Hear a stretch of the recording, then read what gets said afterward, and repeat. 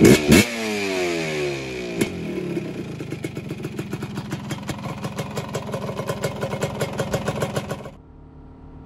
this is our $800 Polaris 300 four-wheel drive. We bought it from the original owner. Had the original tires on it. It's in really good shape, but it needed a starter and a few things.